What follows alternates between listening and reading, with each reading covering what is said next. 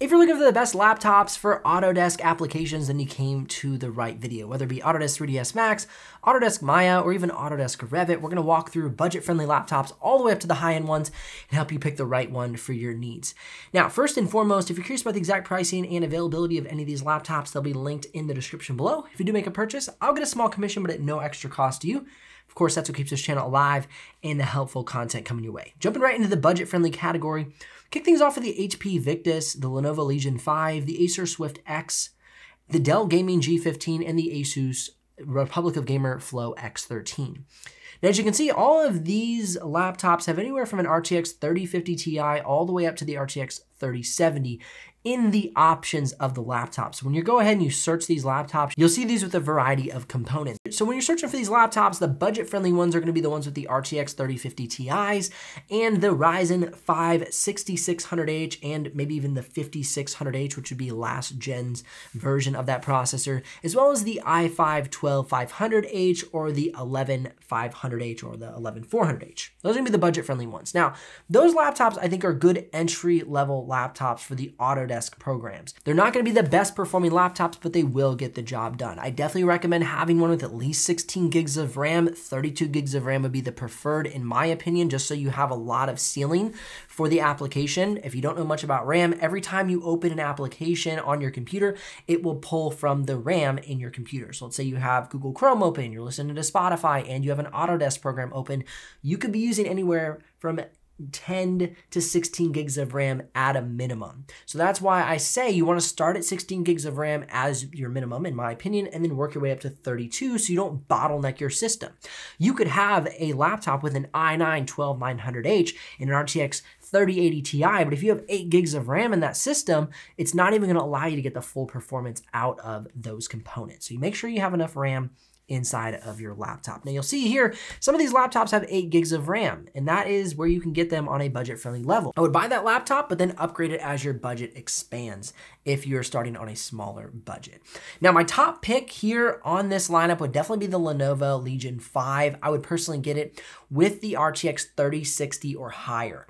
Now, like I said, the RTX 3050 Ti's will get you started, but my personal comfortable entry level for Autodesk applications would be the RTX 3060. I just think that 6 gigs of VRAM in the 3060 versus that 4 gigs of VRAM in the 3050 Ti, it gives you the bump in performance that you need to really handle the program well and not have a lot of lagginess when you're working. Now, the primo sweet spot for me, I would say it would be the 3070 or the 3070 Ti, but of course the price moves up. And as we move on to the more expensive laptops, you will see that.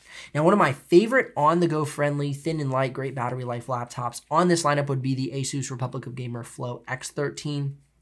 That is a killer laptop. Moving on to the mid-range laptops, this is where we're gonna see the HP Omen, the Asus Zephyrus series, that's the G14, the G15, and the M16, the Asus Republic of Gamer Strix G15, the Lenovo Legion 7 Slim and 7i Slim, as well as my favorite laptop on the lineup, the Lenovo Legion 5 and 5i Pro.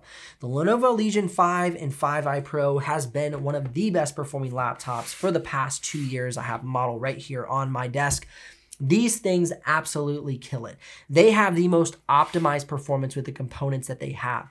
This right here has an i7-12700H and an RTX 3060, and it beats out laptops with an i9 12900H and an RTX 3070 Ti. So this is an extremely efficient, power-packed laptop. I think if you're going to be doing Autodesk work, whether it be in 3ds Max, Maya, or Revit, this could be a killer machine at the price point. These are around the $1,600 to $1,800 price point, depending on the model and configuration that you have.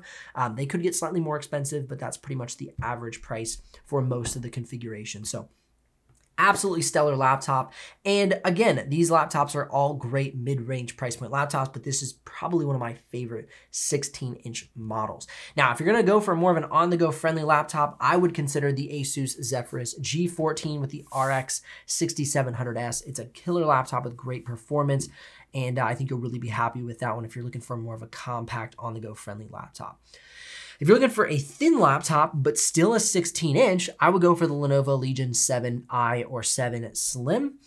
Those are both really great models, and they'll have great performance as well. If you're an HP fan, the HP Omen is great as well. And then the Asus Republic of Gamers Strix G15, a little more of a gamer style laptop, still great. I'm just not a big fan of the gamer style look, as I am a creative professional talking to creative professionals. Now let's go ahead and move forward here into the MacBook Pro lineup.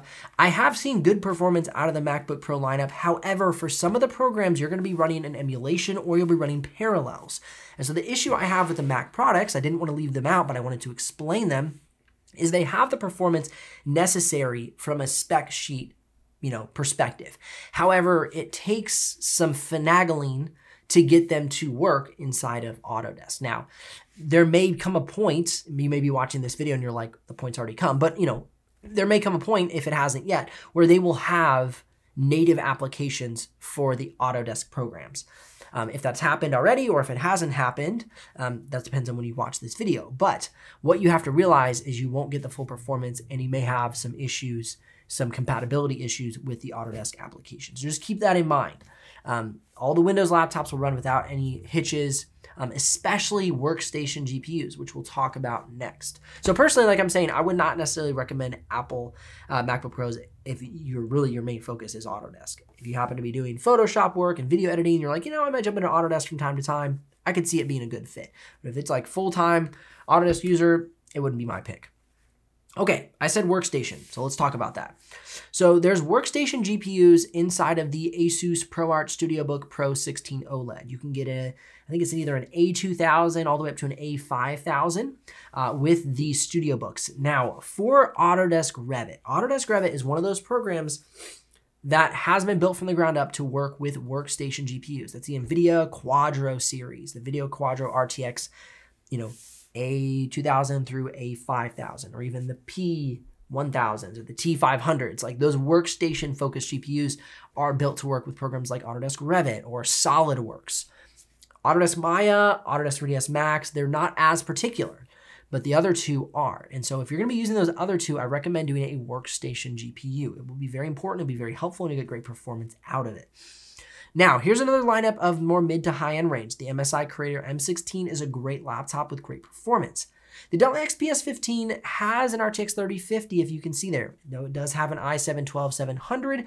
To me, this is on the lineup because I like the build quality of the Dell XPS 15.